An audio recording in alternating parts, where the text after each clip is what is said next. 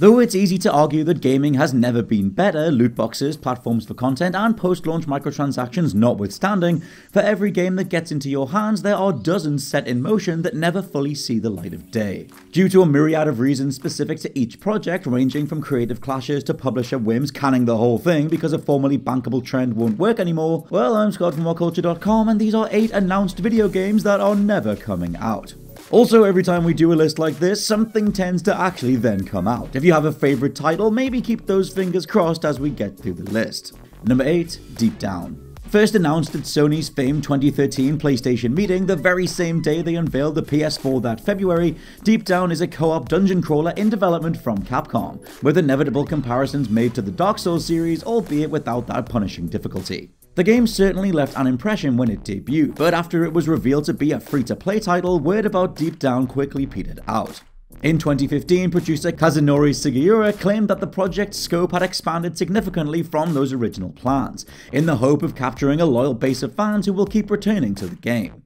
Deep Down subreddit, though, is a pretty depressing sight after almost a decade of inactivity. Producer Yoshinori Ono said the game hadn't been given up on in 2019, and then he left Capcom in 2020. As a really cool-looking game, Deep Down has left desperate fans forever crossing their fingers for it to be reintroduced at any gaming event. Number 7, Shadow of the Eternals, Eternal Darkness' sequel. First announced on the 3rd of May 2013, a collective of developers who worked on the original GameCube Eternal Darkness celebrated the sequel's existence, alongside a crowdfunding campaign. Though survival horror masterpiece Eternal Darkness was one of the GameCube's best reviewed titles, it sold fewer than 500,000 units and was considered a flop. Shadow of the Eternals, though, just might be a cursed game. Barely a month after the crowdfunding campaign began, the game's co-designer Kenneth McCullough was arrested and jailed, and by September 2013, it had failed to reach its funding goal twice, despite the original game's cult fandom. In late 2014, director Dennis Dyack created a new company to resume development, but after that, word went quiet until 2016, when Dyack resurfaced with renewed resolve to get it made. To this day, though, nothing substantial has actually been heard. Number 6, Beyond Good and Evil 2. Former director Michel Ancel first confirmed that pre-production had begun on a sequel to this cult action-adventure in May 2008, though after years of mixed messages and back and forths, Beyond Good and Evil 2's development was formally confirmed by Ubisoft on the 6th of October 2016. Though it's been great to see a glossy cinematic trailer and a tech demo so far, Ancel full-on left the games industry in September 2020. Though even when he was still on the project, he described the title's ambitious online shared world components as being at day zero in terms of actually figuring out how any of it was going to work. It's worth noting that Beyond Good and Evil 2 started being talked about again during Vivendi's attempted hostile takeover of Ubisoft between the years of 2016 and 2018, something they did manage to stave off by greenlighting wishlist projects like this, though at least in my eyes there was never any real plan to follow through. Number 5, Tekken Cross Street Fighter. This crossover beat-em-up was first confirmed at 2010 San Diego Comic-Con. The first game in a supposed series, Street Fighter Cross Tekken, was announced at the same time, and eventually came out in March 2012 using the Street Fighter engine. The follow-up would flip everything by injecting Street Fighter characters into the Tekken engine, but to this day it's stuck in development hell. Tekken series director Katsuhiro Harada noted in 2021, "We are still hopeful that Tekken Cross Street Fighter will resume development when the opportunity arises."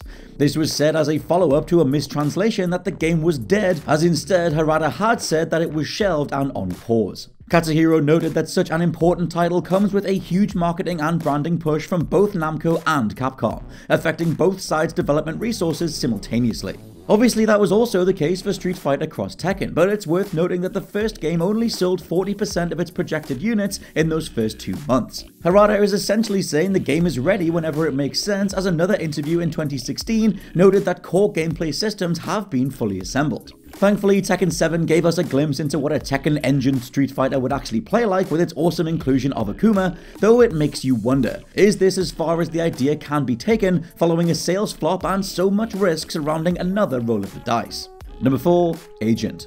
Though murmurs of the game's development had persisted for several years prior, Rockstar finally confirmed Agent's existence back at E3 2009. Rockstar originally stated this stealth action spy game could be the next GTA and would hit stores sometime in 2010. However, this came and went, and word got quiet on Agent shortly after. Take-Two renewed the Agent trademark in mid-2013 and again in late 2016, but after that it's been years of inactivity and zero updates. October 2021 saw Rockstar finally and very quietly remove the agent name from their website after 12 years, somewhat closing the book on this but not in any wider capacity. Honestly, it just sucks. Polygon's behind the scenes report in 2019 had Rockstar devs describing a version of the game that featured a car that turned into a submarine, and Sam Houser had initially referred to the possibilities of this spy-themed sandbox as the ultimate action game. You can see some of the wackier Bond car style designs in GTA Online, a somewhat on-the-nose metaphor for where Rockstar's priorities truly are. Number 3. Half-Life 2 Episode 3.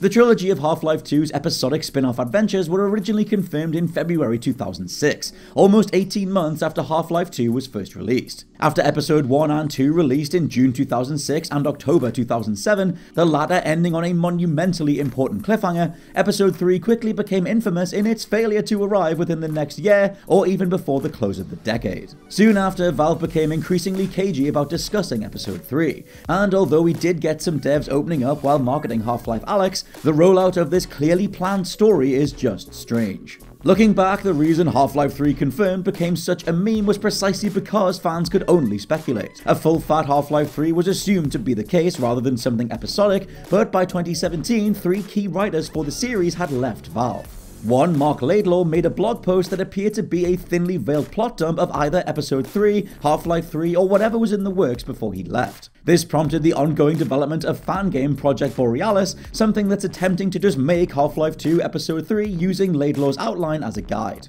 Mark's post was widely interpreted as him attempting to provide closure for fans and himself, this plot dump being accepted because clearly Episode 3 isn't ever coming in its correct form. Again, we've had the phenomenal Half-Life Alyx, and where that game ends is right back into Half-Life 2 Episode 2 territory, but it's far more likely that the closure fans have wanted for over a decade requires buying a VR headset to actually see. Number 2. Dead Island 2. First announced at Sony's E3 conference in 2014, Dead Island 2 has had an infamously rough production history, with the first game's developers Techland opting to work on Dying Light instead of a sequel. Dying Light 2 would then have a protracted, hellacious development cycle too, but it's thankfully one of 2022's most enjoyable AAA titles. For Dead Island 2 then, the baton was passed to Jaeger Development from Spec Ops: The Line, aiming for a Q2 2015 release. When that deadline hit, however, Jaeger were removed from the project due to disagreements with publisher Deep Silver, who replaced them with Sumo Digital in March 2016. 3 years later, new publisher THQ Nordic would remove Sumo and give the project to Homefront the Revolution developers Dambuster, where it still sits today. It must be factored in just how messy these transitions can be. Any handover requires a lot of nuance across all design departments, and with Dead Island's reputation already being quite spotty, needing a sequel to knock it out the park, it's likely this just gets canned so many people can move on with their lives. 2020 saw a leaked build of the game appear online, at least showing that something had come together through all of this mess, but with Back 4 Blood proving that zombie fatigue is right around the corner if you don't get things right, I wouldn't hold your breath. And number 1, The Longest Journey Home. This was originally revealed as a Kickstarter stretch goal for Dreamfall Chapters in 2013. Though the $2 million goal was never reached, falling $500,000 short, franchise director Ragnar Tornquist still expressed a desire to get the game made. For whatever reason though, unfortunately for fans, he changed his tune significantly mid-2016, instead tweeting that The Longest Journey Home will probably never happen, at least not for a long time. Ragnar followed up on a fan forum saying, "We dearly love this saga and part of me would love to jump into the last journey home to tell a personal and soulful story about a character I care deeply about, but for many reasons I don't think it will happen." While there still hasn't been any official cancellation, it's fair to say that most fans of the series have given up hope on ever getting this anticipated game, which really sucks. And those are just 8 announced video games that clearly aren't ever coming out. Let me know which ones you were looking forward to the most down in the comments, and maybe we can will something into existence if we believe hard enough. For now, I've been Scott from WhatCulture.com. Please subscribe to the WhatCulture Gaming Podcast, and I'll catch you soon.